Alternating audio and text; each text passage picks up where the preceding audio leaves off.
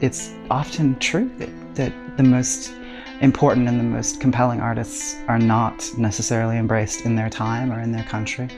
I look at the early vampire films, even down to the Droulet posters, the poster art that he chose to associate with them as pulling from this wonderful, resurgent notion of surrealism in the 1960s, that you had the psychedelic movement, which in France cross-pollinated with artists like Philippe Joulet, who are pulling in this revivalist Art Nouveau, an art movement which had essentially been relegated to the dustbin post-World War I, pulling in Nouveau elements, pulling in psychedelia. We come back to this sort of notion of decadence as a conflicted relationship with modernity.